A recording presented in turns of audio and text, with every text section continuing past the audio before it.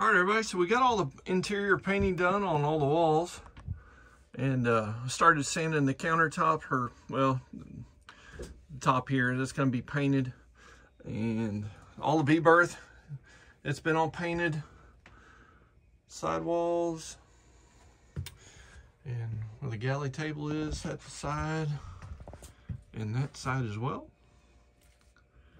and really turned out really nice. That there behind the steps is done. The galley, all this has been done. Getting ready to put all that back together. And inside the head is done as well. And we've got all of that done. So that is perfect. Getting ready we're gonna be sanding this countertop down along with this countertop.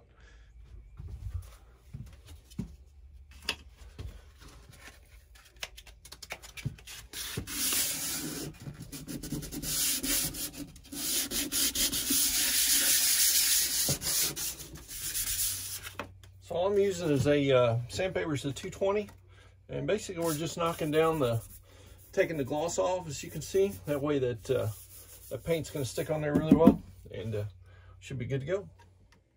And to make it a little bit easier in the bathroom, I went and took this piece of trim off here, and all of the aluminum trim pieces that goes around. It takes 5 minutes to take this out. It's really simple. You got 4 screws that hold this in place. We're going to take this home. We're going to do something different with this, and probably going to be replacing this as well. So 5 minutes worth of work. It makes it so much easier to do that. So well worth the 5 minutes, and not only getting it sanded down, but getting it painted as well. We'll hit that a couple more times. Be ready to roll. Now, after I've got the heavy of the sawdust off, what I'm using is an acetone cleaner. It's a high strength.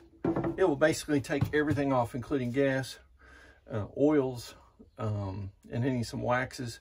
So we'll make sure this is all prepped up good. That way we're going to have some really good adhesion once we put down this product, and it'll be good. It does evaporate very quickly, so you gotta have to be move pretty fast. Basically, it smells just like fingernail polish. If you're married, I guarantee you have smelt that before.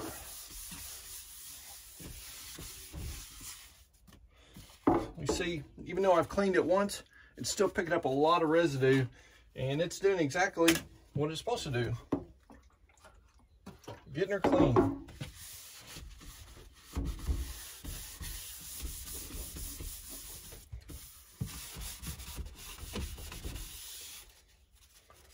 And we'll do this a couple times to make sure we get a really good surface. Looks pretty good. Ready to roll.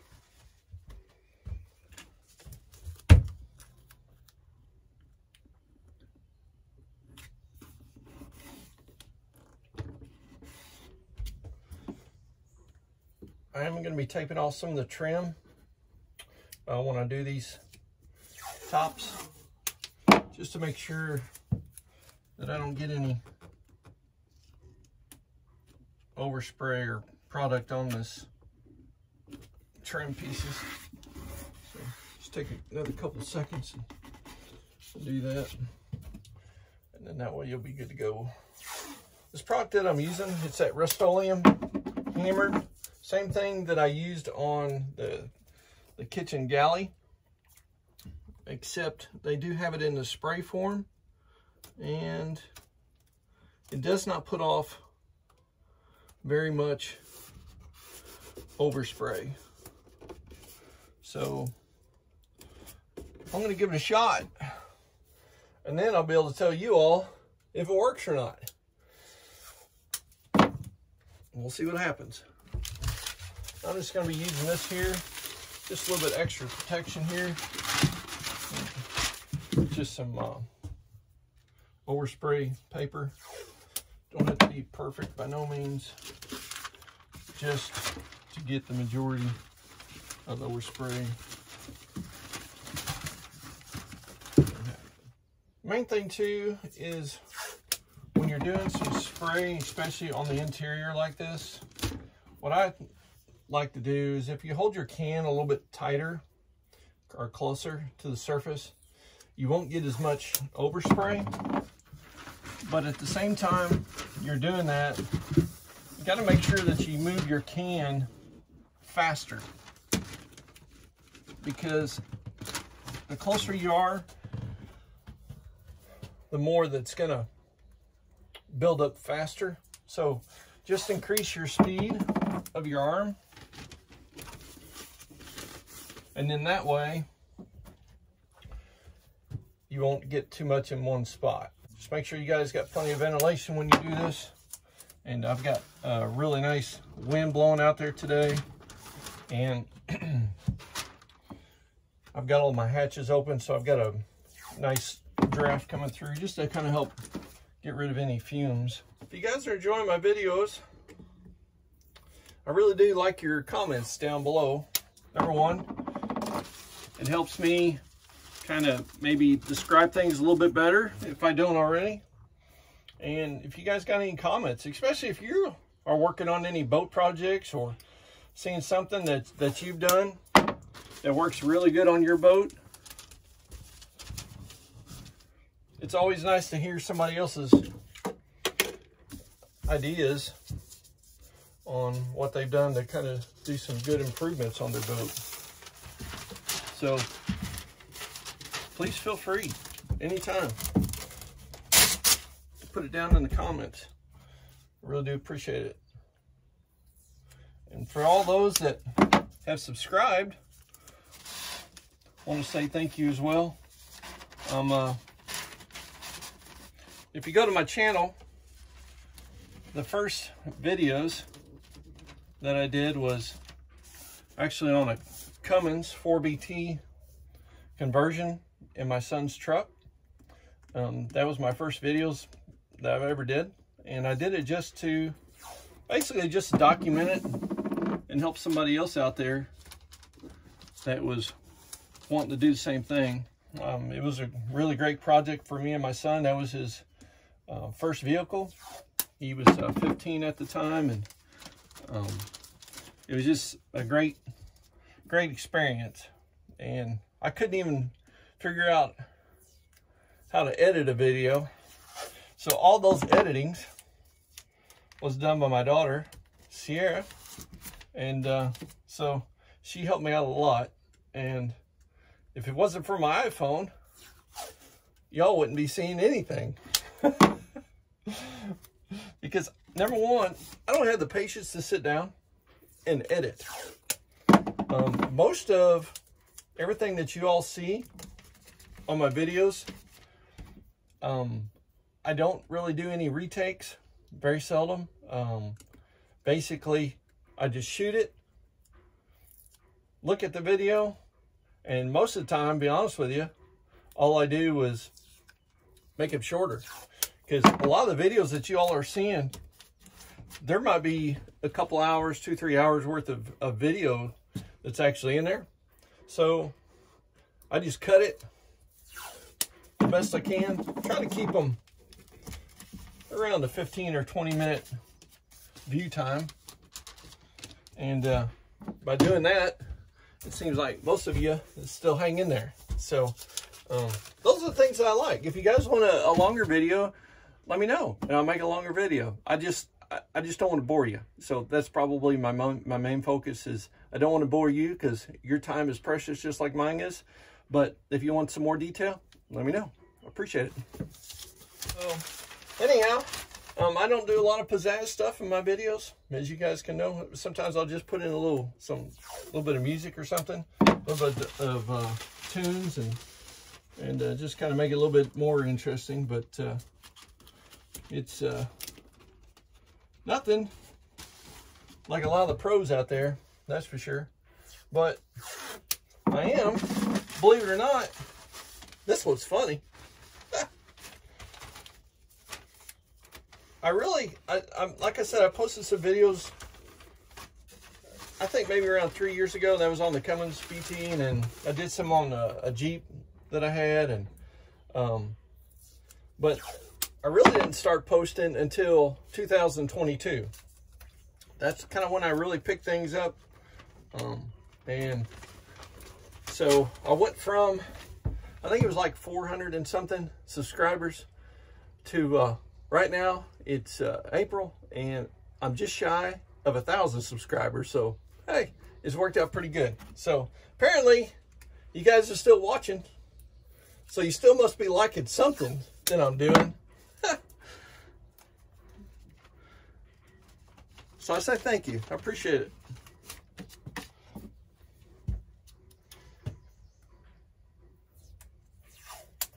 All right, we're getting really super close here. Thanks for hanging in there with me. And now we're going to try it, see what happens. Hold tight. All right, so this is what I'm using. It's a Rustoleum Universal Hammered Black is what it is. This can be sprayed on any surface, any angle, fast drying, and rust preventive wood, metal, plastic, masonry. So this is the same product that I put down on my galley table, except it was in a quart. This here's a spray. So we're going to try this out. It's basically got a built-in primer, so you don't have to prime or anything. And let me tell you, it is extremely tough because I use this on my mailbox at home. I went from a black mailbox to a brown mailbox at home, and I used this product, but it was a different color. And I had a farmer come through with he was pulling the implement and totally trashed my mailbox. I mean, bent it plumb over the pole, broke the pole, and I was like, well, I'll go check this out. That stuff that I put on, and yeah, it scuffed it a little bit, but it did not peel off at all. It was extremely tough. So if you need something for any surface, any angle, try this product. It works for me. So we'll give it a whirl, see what happens. Shake it up good.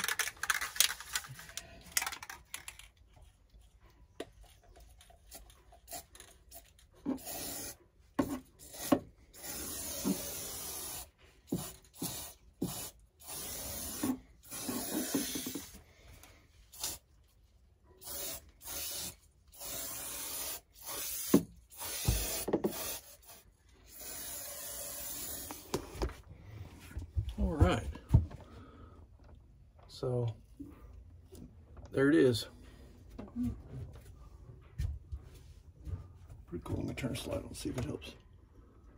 Gives it a little bit of a marble effect, which is really cool. I like that.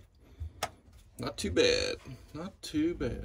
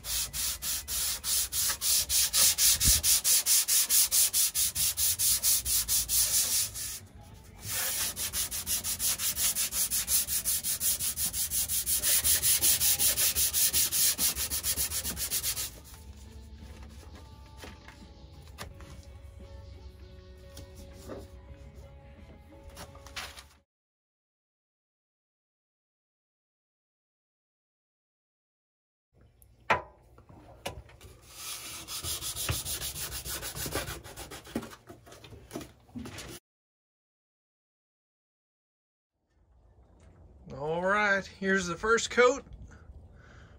Got it down. I'll let that tack up for maybe about 30 minutes or so. We'll put down another coat, and then we'll be done with it. All right, so I've got all the countertops painted, and I just went through and did, I think it's 180 grit sanding on it. Just scuffed it up a little bit, and what I'm doing now is I'm putting on a Minwax helmsmen. It's a spar urethane, and this is good for UV rays, rain, and moisture, and temperature changes. And also is recommended for like bar tops and such to get a lot of wear and tear on the countertop. And what it's going to do is just put an extremely good coating on there. That way it won't get into the paint, and it'll protect the countertop. So that's what we're doing next. So we're gonna be putting this down. What's good with this spars, they got gloss, flat, satin, and this one here is a clear semi-gloss. But what it is, I'm going to be actually putting it on the wood too. And because I've got this all teak oiled up, and what I'm doing is going to be putting this on there as well. Want to do this, and it's going to give it a nice clear gloss. That way you don't have to mess with the teak oil anymore. So anyhow, I'll bring you back when it's all done. All right, everybody. So you all know I've been working on the countertops, right? In the galley, and also in the head, and right by the V-berth. So I'm finally done, and let's check it out. There it is. All right, and so that one there is done. And got the galley countertop all done, and that makes a huge difference.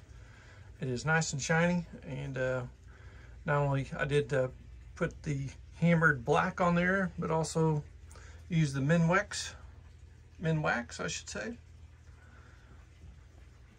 polyurethane coating to put a nice protective finish on it. That way you don't have to worry about scratching it, and it should be extremely durable. While I was in here, I went ahead and put some new outlets in and outlet covers. And now let's check out the head. Did the head a little bit different. So this is what I did for the head. Same thing, countertop's the same, but guess what? The old yellow sink that was in there got a special treatment with the Rustoleum hammered silver. And put that polyurethane coating on that as well. Just scuffed it just a tad bit and put it all in there. So that has made the head look so much more updated and looks really super nice. We really like it. I went ahead and put some of the polyurethane on everything in the head as well. Everything in the wood has been done and gives it a nice shine. So, and the floor pieces as well, got the trim down there. The door, everything here has been done because I don't want to teak oil anymore. I just want to make it look good. All right, got this little section here done as well. That is all done and completed. And for a little work, man, it sure has made this super nice. And it's funny, sometimes you just make some slight little changes and it really does make a nice updated look. So anyhow, guys, just wanted to finish up the video with that.